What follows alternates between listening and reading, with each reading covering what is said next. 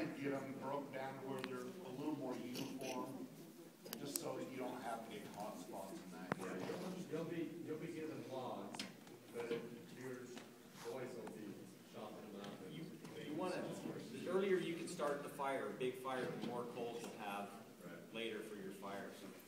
So Alan, could you give us a timeline of I mean, we've got now, we started at 5 at 3 to 3:30. I don't know when we're supposed to eat, but the timeline of the turkey, of the fire, the turkey, the vegetables, and the bread.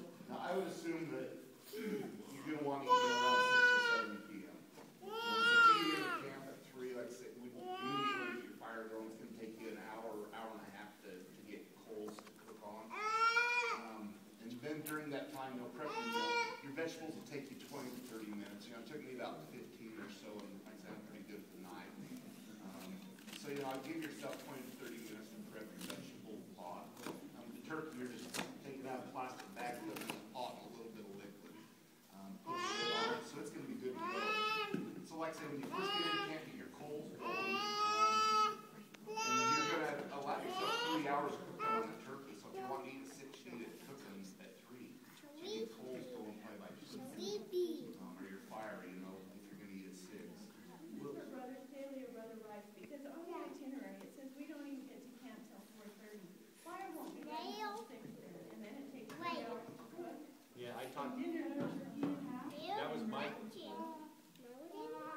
Well, that was my concern this morning when I was talking to Tom. I said, Tom, you know, how are they going to cook a turkey for 3 hours? He says they'll be in camp at 2. He says you'll be in camp. You'll be able to start your fire at 2. I'd have, if it was me, I'd have my coals on around 2. I'd start my turkey at like 3 o'clock. You can't overcook it. You can undercook it, and that's a disaster. You can't really overcook it.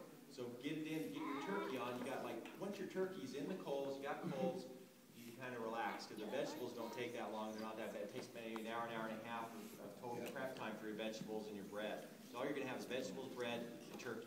It's the turkey that is the real turkey in the thing. This is where I would have the support to make sure they're there at 2 starting the fire. Just so what if we don't get there till 3:30? Right. We don't Yeah. know That. the timeline. And that's. I don't understand all the logistics of how all that's working out. But that was my concern with Tom today. If they're pulling into camp at 3:30 and you've got a fireside at 7:30, you're not going to be able to get your fire going and cook your turkey for 3 hours and do this. It's not going to happen. He says we can get it started earlier than that. And so that would be my big message to you guys is when you get into camp or have somebody in camp, get your fire going, get your turkey going, get your coals. And then you only have maybe an hour and a half. And then get your bread dough going, because that's going to take an hour and a half to 2 hours on raise, depending on elements as well. And you know, your 30, 40 minutes of bacon. Did we answer your question?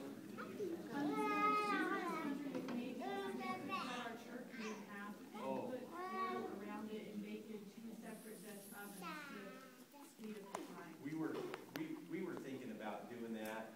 That was the initial thing. These turkeys come in, the big thing, so we're going to cut them in half and then give each group a half and have each family cook half a turkey and do it like that.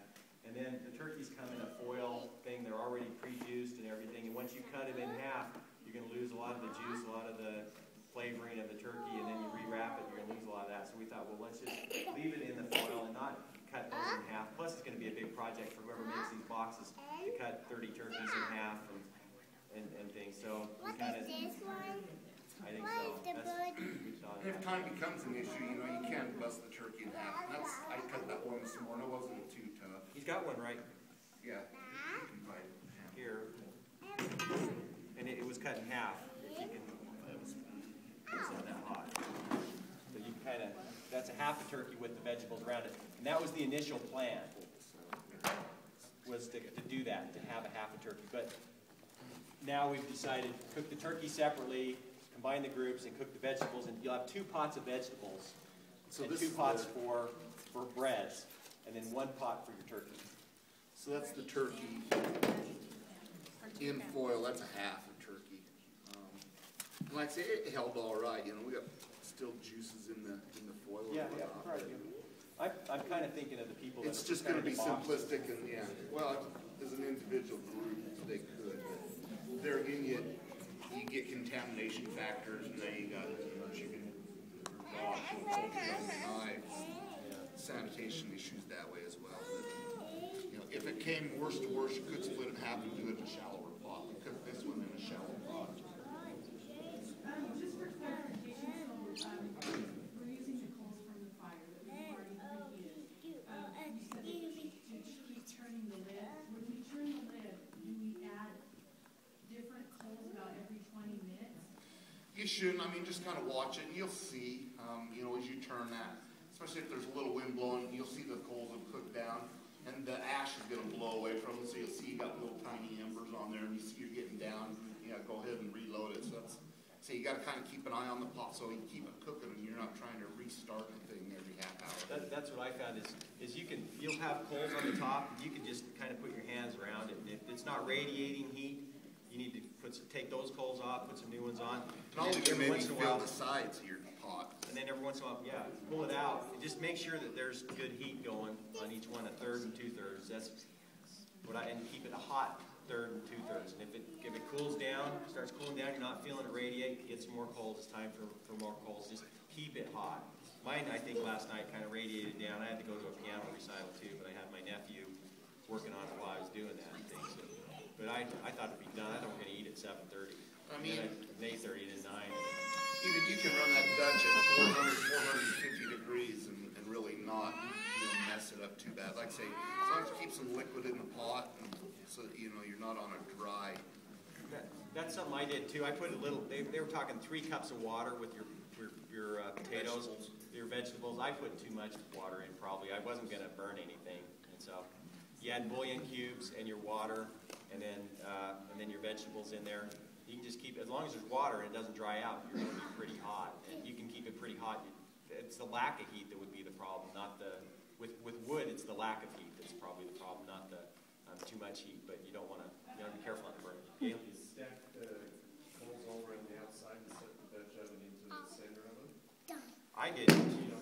He can tell you that. I put a pile in the middle, kind of, so you do, that's where, That's, like I said, I'd try and kind of push them out just a little bit, so you don't have all that heat, right in the center.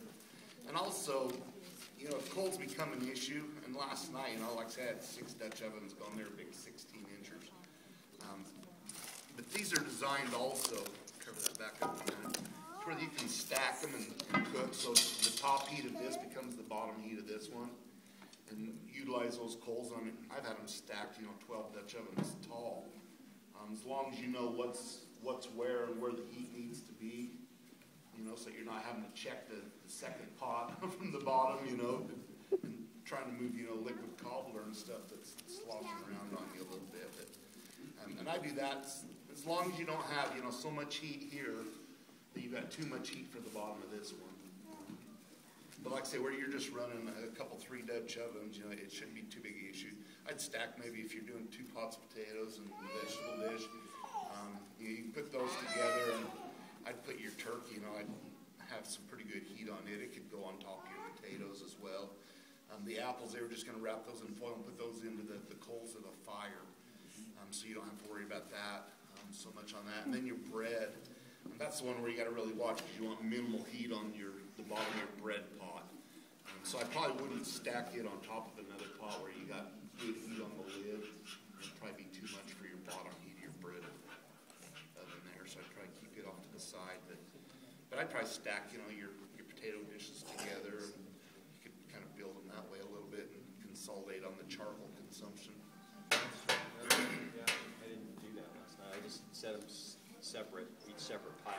But also, if you're using foil on the ground, the more weight that you're going to push those Dutches down into those coals too more so. So you got to watch that weight factor. Right, I was on concrete. And see up there, you'll be on dirt. So it'll be different. Yeah, I found that probably, said I don't want anyone burning their stuff, but I found the lack of heat was my problem with wood rather than too much heat. Was part of my problem. And you've got a few weeks between now and then. I can get out your Dutch ovens and practice a little bit, and get where you're comfortable.